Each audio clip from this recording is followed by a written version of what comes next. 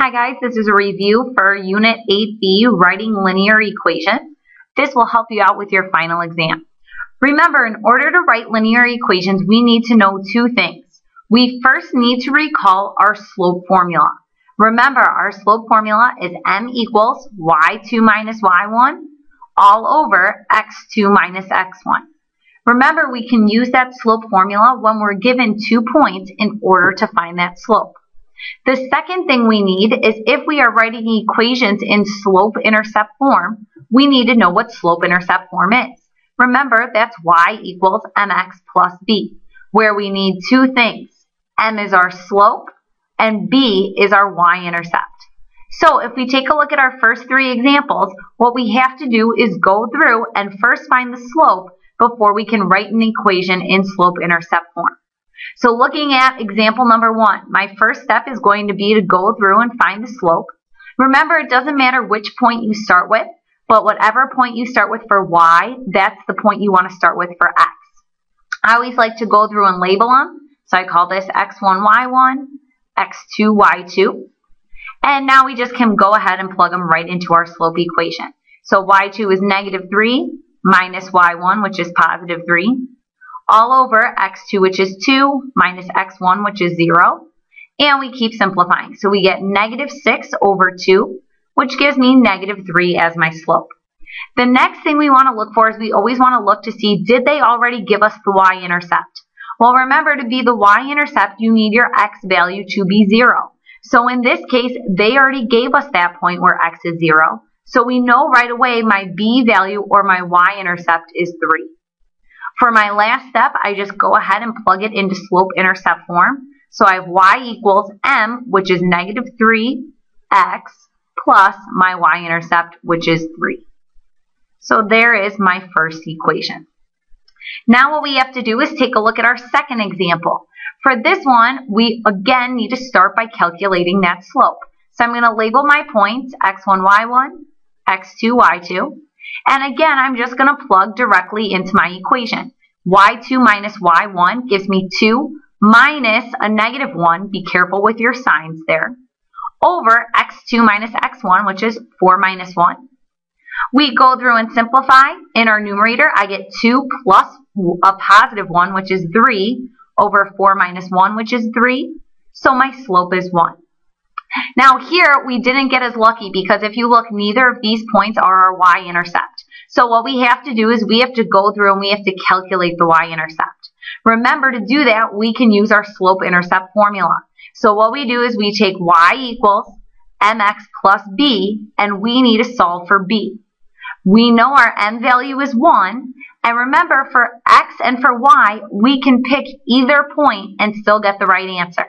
I'm going to go ahead and pick my second point since I don't have any negatives there. My y value is 2, my x value is 4, and now we just need to solve for b. So we have 2 equals 1 times 4 is 4 plus b. Go ahead and subtract 4 from both sides, and we find out that b is going to be equal to -2.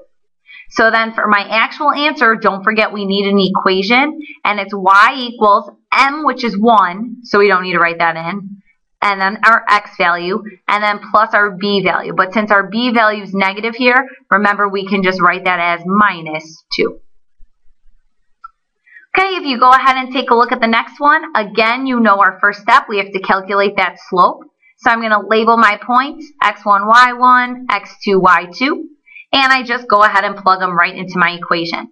-5 minus 4 all over 3 minus 3. And that's plugging it right into here. And we get -9 over 0. Now, if you guys remember, 0, that's a special case. That's telling you your slope is undefined. So remember, when your slope is undefined, if you have a special case, you have to think, does that mean it's x equals a number or y equals a number? Well, remember, to have an undefined slope, that tells you you have a vertical line. So right away, you should know it's x equals some number as your equation. Well, if you look, our x values are both the same. So that's also another hint for you. So my equation is just going to be x equals that x value, which is 3. If you take a look at your next examples, you guys should also be able to write these equations given the graphs. So now remember from the graphs, what we have to do is we actually have to pick out those points. What you can do is you can go through and you can pick out those points and calculate the slope using the formula. Or remember, we can just go ahead and we can calculate our slope by counting our rise over our run.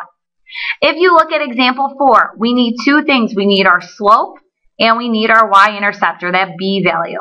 Well, if you look, remember your y-intercept is where we cross the y-axis. So that's at this point right here. That's the point 0, 0. So we know right away that my b value is going to be 0. From here, we can use this point, or we could go with the points that were already given to us. It doesn't matter because no matter how we count, we're going to get the same slope. So remember, we always want to move from left to right. So in this case, we go up 2, so that's in the positive direction. And then we go to the right 3, so that's also in the positive direction. Remember, our slope from a graph, it's always equal to rise over run. So in this case, my m value is going to be equal to 2 over 3. Now we have m and b, so we just plug it into our equation for slope-intercept form. So y equals my m value, which is 2/3, then x, and then plus my b value. Well, since my b value is 0, remember, we don't really need to write that out. Same thing if we look at our next example. First, we need to make sure we can identify our m and our b. Well, if you look again, your b is your y-intercept, or where we hit the y-axis. So that's the point 0, 3. My m value, we can now count rise over run. So in this case, I'm going down 1, 2, 3 spaces. So that'll give me a -3, and then to the right 1. So my slope, again, is rise over run, or -3 over 1, which we know just simplifies to -3. So again, don't forget you need the actual equation. Y equals m, which is -3, then our x term, and then plus my y-intercept, which is 3. Okay, so that should be a nice little review for you of how to write the equations by hand. Remember, what we also did in Unit 8B was we went ahead and we calculated that line of best fit. So if you take a look at number 6, you are going to need your graphing calculator, so make sure you take those out. The table shows the number of calories in grams of fat. Write an equation that models the number of calories as a function of the grams of fat. So remember, what we need to recall is when we look at our table, our first row is going to be our x values. Our second row is going to be our y values. And remember, when we type these in our calculator, we use list 1 and list 2 as our x and our y values. What you also may want to jot down are the steps to go through and type this into your calculator. So if you take a look, the first thing that you want to do is you want to pull up your calculator, and we need to make sure our plots are off. So remember, to do that, we hit the second button and then y equals, we want to make sure our plots are on. So now what we need to do is we need to go ahead and scroll down to option number 5. And when we take a look at option number 5, that's going to say plots on. So we go ahead and we hit enter. Then you need to hit enter one more time, and that will say done. Remember, if your plots aren't on, it's not going to allow you to create the line of best fit. Now what we have to do is we can go ahead and hit our stat button, and we hit enter because we want to choose edit, and we want to go ahead and enter in our lists. Remember, if you have data already entered in these lists here, what you would do is you would arrow up to the top to where L1 is highlighted. You would press clear, and then you would hit enter, and then that would clear out any data you may already have in there. Remember, we never press the delete button. So now in L1, we can just go through and we can enter in all of our values. So what we have is our first is we have 19. Go ahead and hit enter. Then we go 31. Hit enter. And then we have 34. Enter. And then 39. Enter. And then 43. Enter. And if you look, we should have 5 values entered in there. Then we can arrow over to the right, and now we need to take care of our L2 values. So we have 410, hit enter, 580, hit enter, 590, hit enter, 640, hit enter, and then 660, and go ahead and hit enter. Once your list is complete, remember L1 and L2 should always match up. You should always have the same number of values. What we do to get our equation is we hit stat, and then we have to scroll to the right to calc for calculate, and then we choose option number 4 for linear regression. That gives us that line of best fit. Then we have to hit enter, and there we go, we have our equation. So when we come over here, we want to write it as a function. So remember that function notation, what we like to use is f of x equals, and again, we're still putting it in the form of f of x or y equals mx plus b. So what we have to do is we have to pull up our slope. Well, remember, in this case, they use a in your calculator. We like to round to the nearest hundredths. So we have 10.55x plus my b term, which gives me 225.67. And again, we just pull that straight from your calculator. 10.55x plus 225.67. We round up because of that 5 there. So again, on your packet, what you guys may want to do is you may want to jot down those steps, because I know we went through them a little quickly. First thing is you hit second, and then you hit y equals, and you make sure your plots are on. Your plots are on for line of best fit. That's your first step. Second, we hit stat, and then we hit edit. And remember, that's where we enter in our list into L1 and L2. Then our third step, we go through and we hit stat, and then we scroll over to calc, and then we choose option number 4, and then we can go ahead and write our equation. You may want to make a note when clearing lists. So to clear your lists, remember you have to press clear and then enter. Do not press that delete button. We do not press that delete button. Okay, so now you guys have all those steps listed out.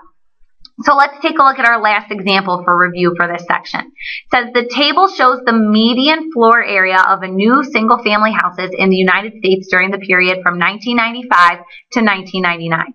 Write an equation that models the floor area in square feet of a new single-family house as a function of the number of years since 1995. So again, we're writing our function here, and we have to be careful because we want to use number of years since 1995. Well, what we know is, again, our first rows are x values, our second row is our y values, and again, we have list 1 and list 2. The only thing is instead of entering in these years, we need them to be in terms of number of years since 1995. So if we're in 1995, the number of years since then, that's just going to be 0. 96, 1 year has passed. 97, 2 years have passed. 98, 3 years have passed. And 99, 4 years have passed. Now we can go ahead and go to our calculator. We need to make sure we hit stat, edit to enter in our lists. Remember, we need to clear these out, so we arrow up, press clear and enter, and then arrow over to do the same thing with list 1, clear and enter. And now we can enter in our data. So we have 0, 1, 2, 3. So in this case, oh, and then 4 as well for 1999. So make sure we enter all those in. And then scroll over for list 2. What we have is 1920. Enter. And then we have 1950. Enter. 1975. Enter. 2000.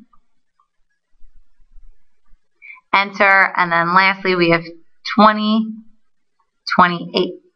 Enter. And again, we want to make sure those match up with which they do. So to create our equation, we hit stat, we arrow over to calc, we press option number 4, and we hit enter.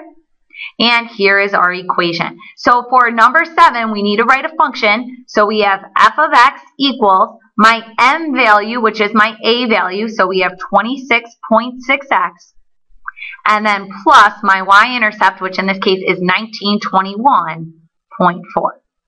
So there is our equation. Now there's also a second part here. We want to estimate the size of a home in 2012. So in the year 2012, we have to figure out how many years has that been since 1995. Well, remember, what you can do as a little shortcut is you can take 2012 minus 1995, or you can count. That would put my x value at 17. So now all we have to do is go to that equation, which we have 2, 6.6, and then times my x value, which is 17, since 17 years are between 95 and 2012, plus my y-intercept, which is 1921.4. And now it's just a matter of simplifying, and we get 2373.6 square feet. But remember, we like normally rounding this, so we can say about 2,374 square feet. That's how big a house would be based on this model in 2012. Okay, hope you guys remember all of this. Make sure that you go through and practice these on your calculator, and good luck studying for your final exam.